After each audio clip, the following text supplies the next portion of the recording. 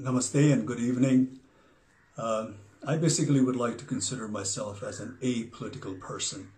But then long ago when I was in college, and I still distinctly remember my political science teacher saying that, if you live in a state, one can be away from politics, but politics, however, will not remain far away from you. And over the years, my experience have taught me exactly the same. But the present issue that has engulfed Nepal, I somehow say that it is even beyond politics. The border dispute between Nepal and India. On an optimistic note, I would prefer to call it as a misunderstanding on our neighbor's part. It's not even dispute. It's beyond politics because it has affected all of us. It has struck the raw emotional chord of every Nepali like myself, irrespective of our backgrounds, of our ethnicity, political affiliation, or religious belief for that matter. And after this incident,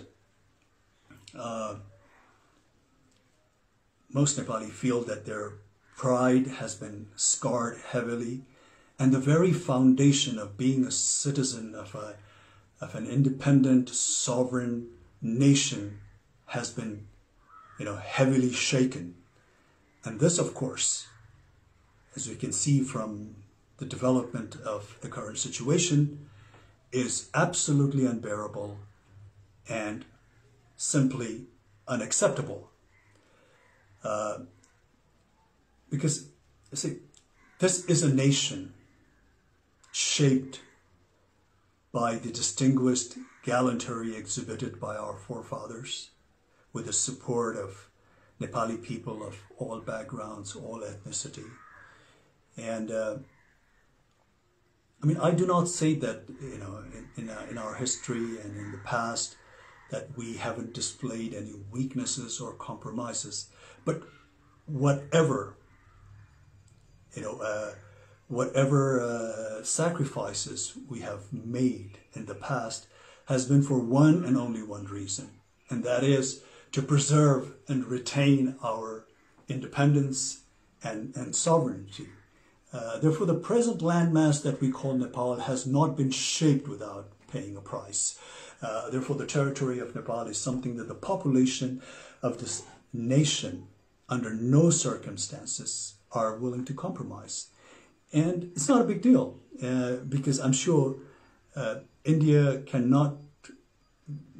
India not only understands this very clearly, but also highly identifies with this emotion, because India itself has gone through an arduous struggle against the heavy-handedness of its colonial powers.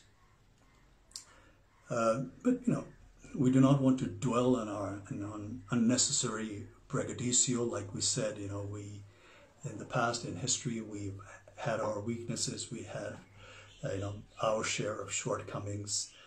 There was a phase of ignorance. There was a phase of, absent of political will amongst the political parties of the day, or the display of apathy by our political leaders of that time for some reasons.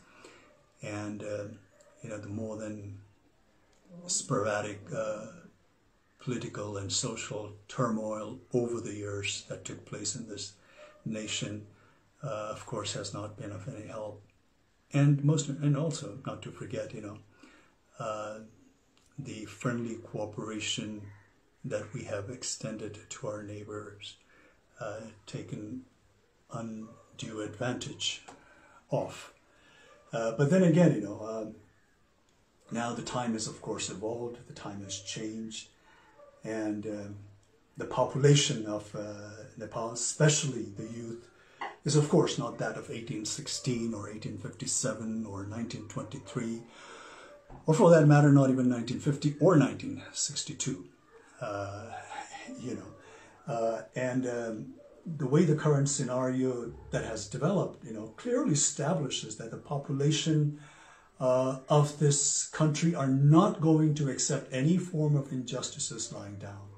Therefore, this time around, it's not even enough to appease the incumbent government alone, because this issue has been so passionately embraced also by the people of Nepal, that unless they think that they have been dealt justly and fairly, I, sadly and regretfully have this intuition that this bone of contention between the two countries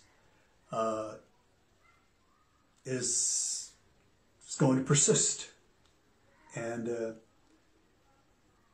this sort of, a deadlock between two neighboring nations who for such a long time in history have shared common values, common culture, tradition, religious belief to a large extent, is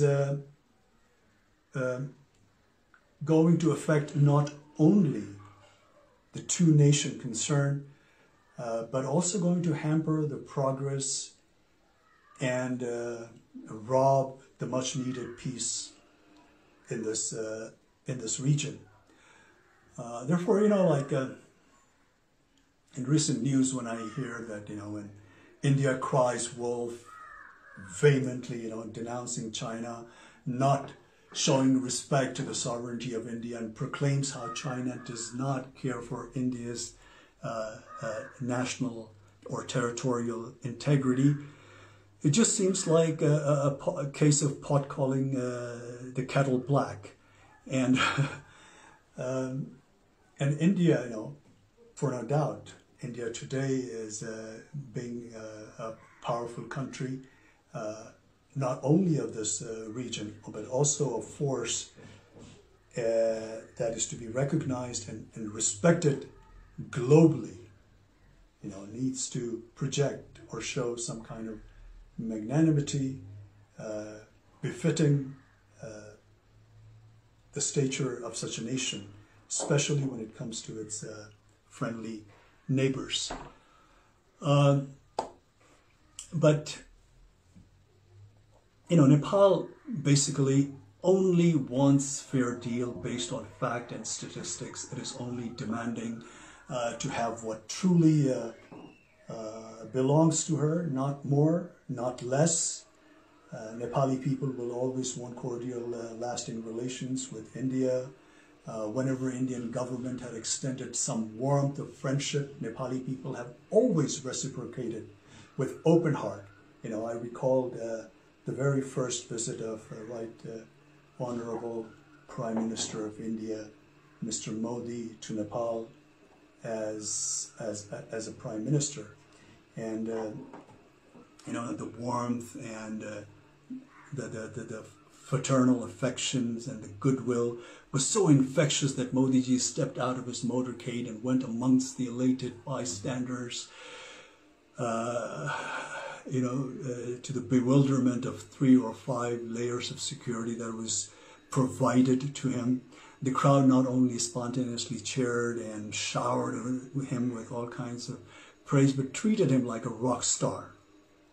And to be honest, to be frank, I have yet to see that kind of reception meted out to our own leaders so spontaneously and voluntarily by the crowd of Nepal.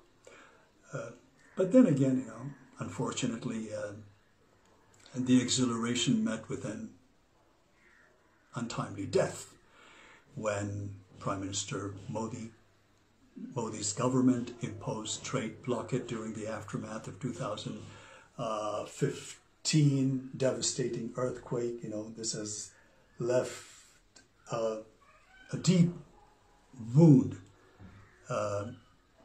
at least to this generation of Nepali people. Therefore, time and again, this untimely blockades and with lopsided treaties and agreements and unresolved border disputes and not to mention taking advantage of the weakness of our political leaders, has a repercussion of which, befalls this nation and its people.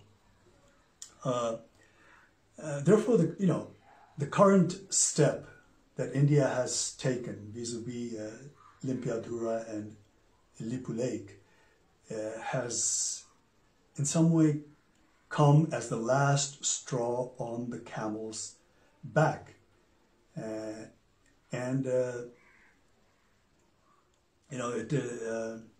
is not at all in the benefit of not only the two concerned nations, but also for the entire SAARC region, to say the least. It definitely not conducive for a nation like India that's marching ahead with global ambition, to have more than a share of neighbors that it has a hostile, relationship with. And the hostility looming in the air need not to persist, because anger and malice is going to take us nowhere. The consequence, of course, is going to be far more damaging for both the countries.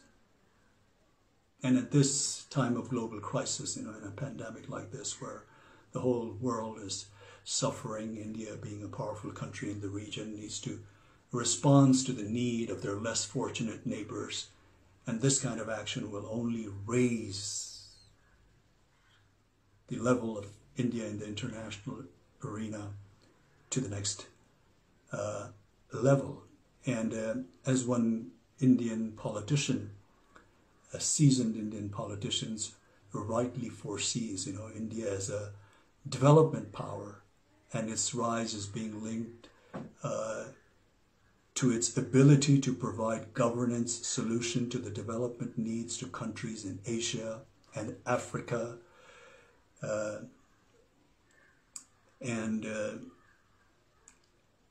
Also, just recently I was fortunate enough to hear the Prime Minister of India, Mr. Modi's address to his nation. I think it was on the occasion of Buddha Jayanti,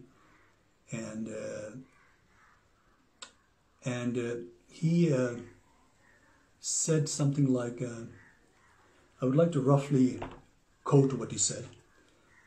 He said, we should always work with a sense of service only. When there is compassion, sympathy, then these feelings make us so strong that one can overcome the biggest challenge. So we here in Nepal only wish that Mr. Modi would overcome this challenge, not just with compassion and sympathy. Of course, we need that, but with all fairness and a good dose of empathy. Because we here in Nepal take the border, like I said, misunderstanding on an optimistic note, on the Indian part, with great deal of regret, and ask to return what is justly belongs to Nepal. All the historical evidence clearly points out, proves that Limpiadhura and Lipu Lake region is in all fairness part of Nepal. Therefore, as a country, as a nation, as the people of this country, we are just humbly requesting our friendly neighbor to look into the facts of the history, the statistics, and deal this matter with all fairness and justice, amicably, through cordial diplomatic channels, because this kind of antagonistic atmosphere in this region is not not only not good for both the nations concerned, but for this entire region as well. I'm sure, despite few ups and downs and challenging moments here and there, basically India and Nepal share a relationship that is probably unmatched anywhere else in the world. And this challenge that we're facing at the moment right now, India will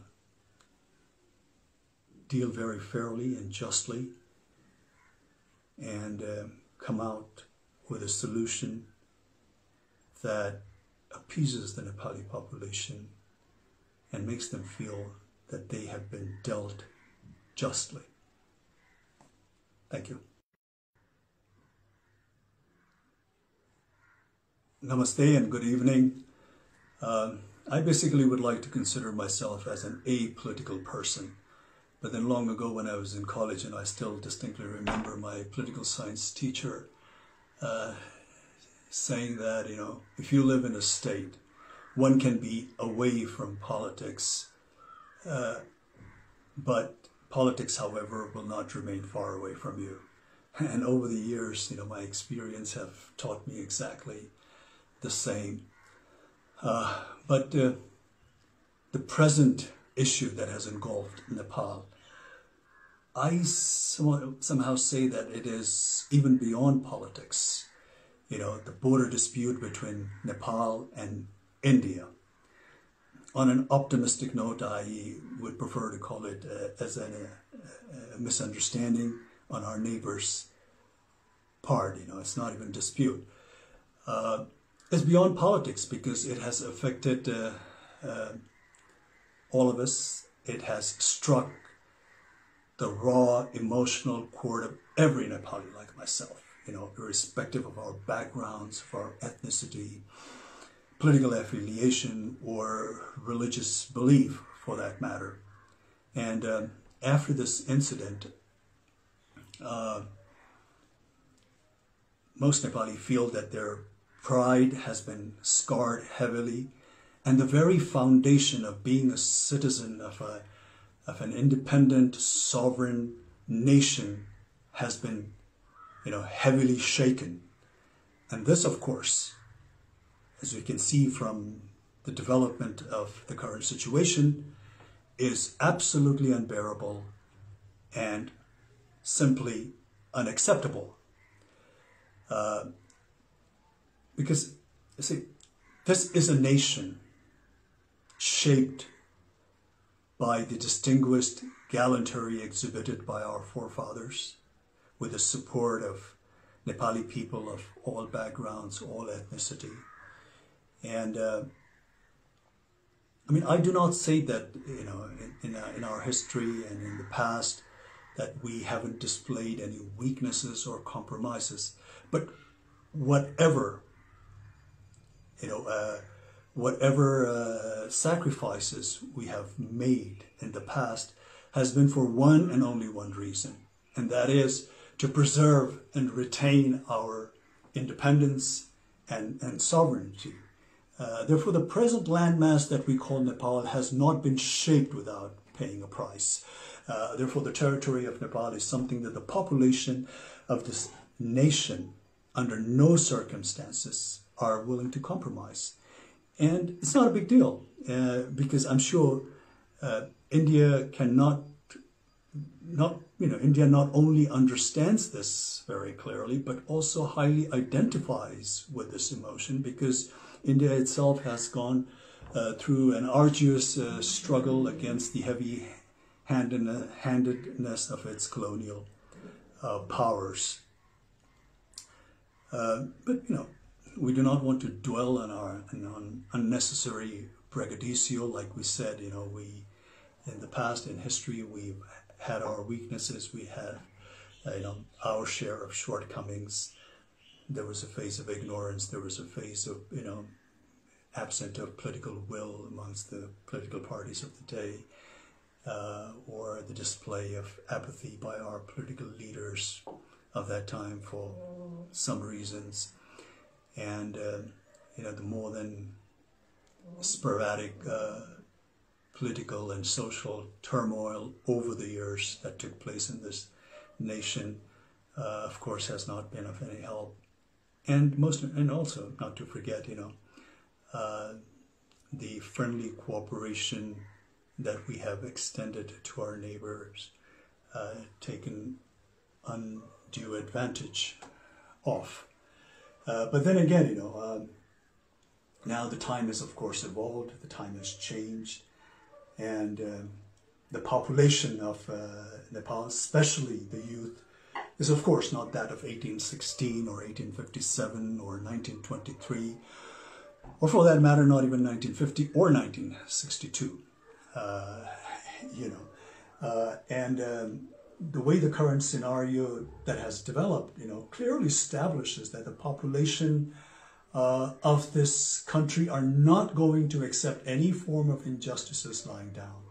Therefore, this time around, it's not even enough to appease the incumbent government alone, because this issue has been so passionately embraced also by the people of Nepal, that unless they think that they have been dealt justly and fairly, I, sadly and regretfully have this intuition that this bone of contention between the two countries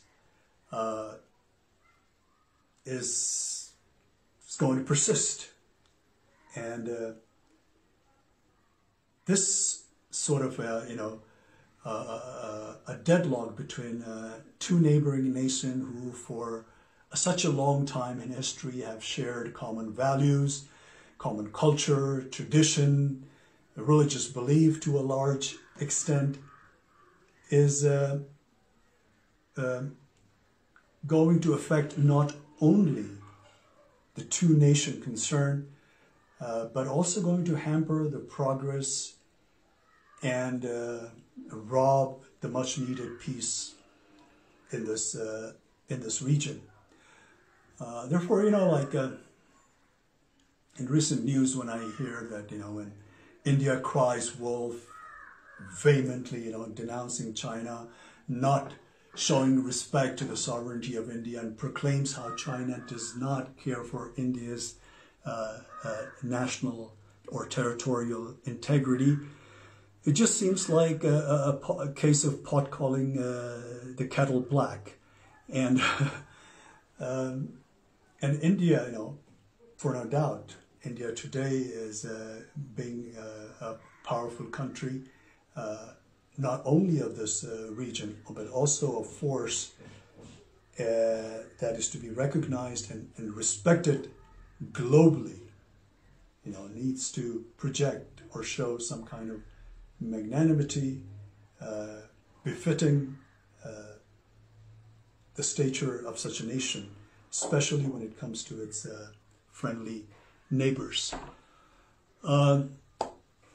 But Nepal basically only wants fair deal based on fact and statistics. It is only demanding to have what truly belongs to her, not more, not less. Nepali people will always want cordial, lasting relations with India. Whenever Indian government had extended some warmth of friendship, Nepali people have always reciprocated with open heart. I recalled the very first visit of Honorable Prime Minister of India, Mr. Modi, to Nepal as a Prime Minister. And the warmth and the fraternal affections and the goodwill was so infectious that Modiji stepped out of his motorcade and went amongst the elated bystanders, to the bewilderment of 3 or 5 layers of security that was provided to him. The crowd not only spontaneously cheered and showered him with all kinds of praise, but treated him like a rock star. And to be honest, to be frank, I have yet to see that kind of reception meted out to our own leaders so spontaneously and voluntarily by the crowd of Nepal. But then again, unfortunately, the exhilaration met with an untimely death when Prime Minister Modi's government imposed trade blockade during the aftermath of 2015 devastating earthquake. This has left a deep wound, at least to this generation of Nepali people. Therefore, time and again, this untimely blockades and with lopsided treaties and agreements and unresolved border disputes, and not to mention taking advantage of the weakness of our political leaders, has a repercussion of which, befalls this nation and its people. Therefore, the current step that India has taken vis-a-vis Limpiadhura and Lipu Lake has in some way come as the last straw on the camel's back.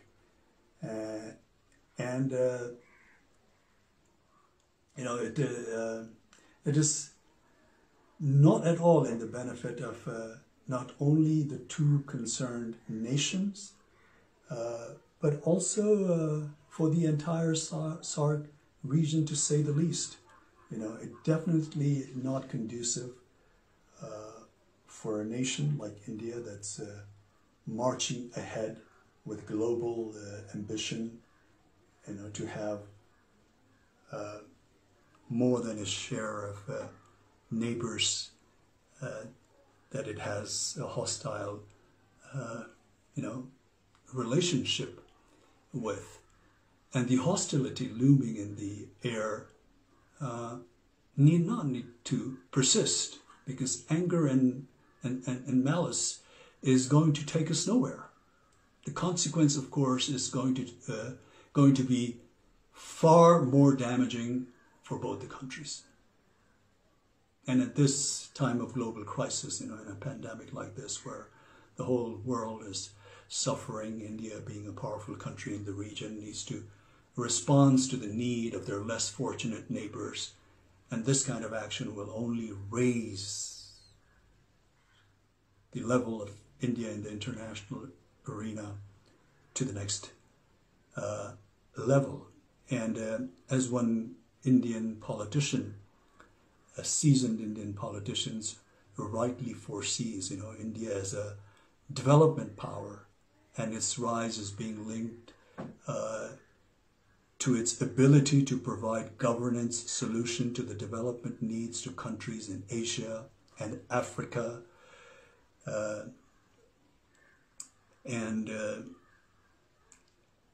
Also, just recently I was fortunate enough to hear the Prime Minister of India, Mr. Modi's address to his nation. I think it was on the occasion of Buddha Jayanti,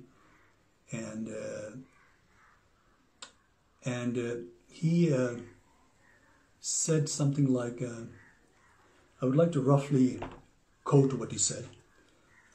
He said, we should always work with a sense of service only.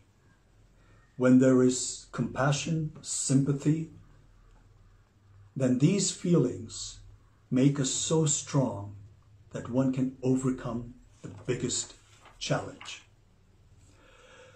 So we here in Nepal only wish that Mr. Modi would overcome this challenge, not just with compassion and sympathy. Of course, we need that, but with all fairness and a good dose of empathy. Because we here in Nepal take the border, like I said, misunderstanding on an optimistic note, on the Indian part, with great deal of regret, and ask to return what is justly belongs to Nepal. All the historical evidence clearly points out, proves that Limpiadhura and Lipu Lake region is in all fairness part of Nepal. Therefore, as a country, as a nation, as the people of this country, we are just humbly requesting our friendly neighbor to look into the facts of the history, the statistics, and deal this matter with all fairness and justice, amicably, through cordial diplomatic channels, because this kind of antagonistic atmosphere in this region is not only not good for both the nations concerned, but for this entire region as well.